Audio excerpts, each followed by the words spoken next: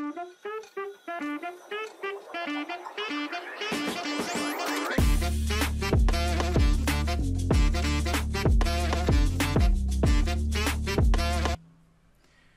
everyone, welcome to another video on the playlist. In this video, we'll be talking about how to create a Kafka consumer application from where we'll be reading the data from the Kafka topic, right?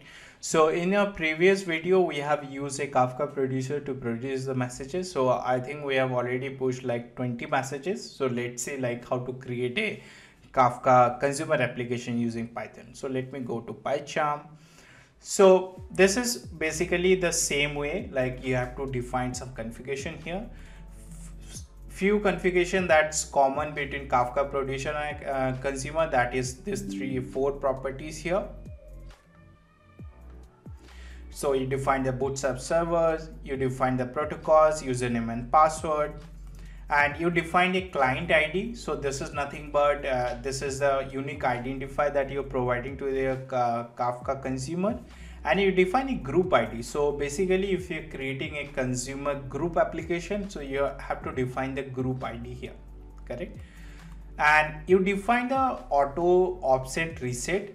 This is earliest. So this is regarding from where you want to read the messages, right? So if this is earliest, that means you want to read from the earliest offset that is exist in that particular topic, right?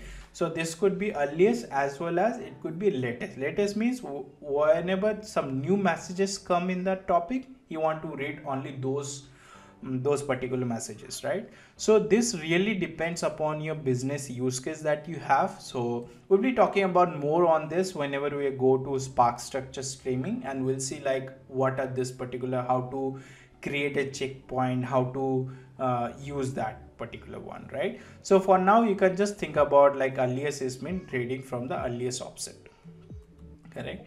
So you can define auto commit as false because we'll be doing commit from our code itself.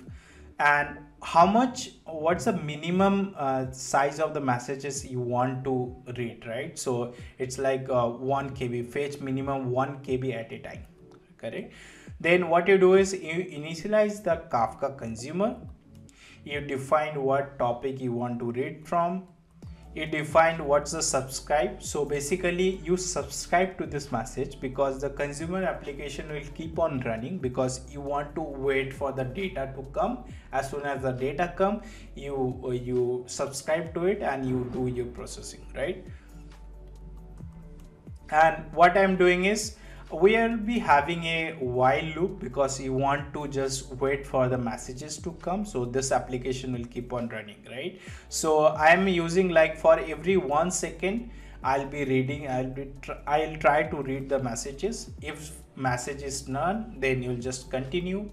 If there are any errors in the messages, then you can just raise that particular error, right? And if there are no errors, that means that you have successfully read those messages. So from message that you read, you can define what's the key and what's the value for that message, right? So this is where you commit it. We'll talk more on this whenever we are talking about offset management. So we'll basically see how Spark structure streaming use offset and how does it commit. So on the high level, if I explain you this is nothing but Kafka creates a topic for all the offsets to be kept, right? So what you do is, what Kafka does it, whenever you subscribe to that particular topic, right, it create an offset. In their offset topic, it keeps track of okay, this particular consumer application, how much this consumer application have already read, right? So that is called as offset management. So you commit it, you just mentioned, okay, I have already read that message, so I'll be committing it.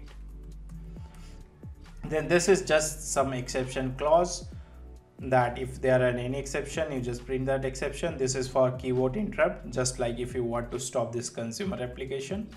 And finally, what you do is you close that particular consumer because you do not want to keep on running. So you have already subscribed to it. So once you are done, you can close that particular application, the consumer application. So I've already run that, and it will say that you are subscribed to that particular topic, and it will start reading those messages, right? So let's wait for some time. So if you see that we are already started reading all those messages, and so it already read those messages, and it will keep on waiting for reading more messages, right? So just to showcase what we're gonna do is like we're gonna produce some more messages. So you go to sample producer, you just run that so that you produce some messages, and we'll see that as soon as we producing those messages, it will keep on getting those messages again, right? So that's very interesting. One more interesting thing that I want to mention here, suppose let's stop this particular sample consumer, right? Now what you're gonna do is, what you might think that if I start this consumer application again, it might read all the data again, right? So let me show you that. So if I run the sample consumer application, then it will subscribe to the topic, but it's not reading anything, right? Why? Because whenever we read all those messages, right, we are committing those messages, right? What the consumer does, it commits this message in the Kafka topic. They are having a different topic which is called as, I think, offset topic. What it does, it commits the message so that you don't read those messages again, right? So if you keep on reading those messages, you might have duplicates, right? So this is how consumer application able to only read the latest records, right? So we'll see, like, so if you see in our consumer application, we are handling we are not handling the offset management, right? The offset management is handled by Kafka itself. We are just committing the messages. But what we're gonna see while we are developing the application with Spark structure streaming is that we can define our offset in our cloud storage. Like we can define a offset location in S3. So we'll be managing the offset by ourselves, like how much we read, from where to read it again.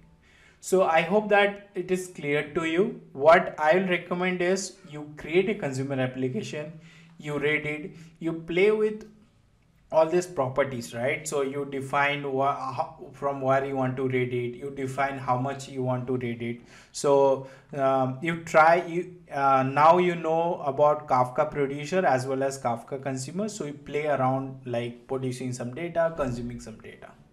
So I hope this is clear to you, and I'll meet you in the next video.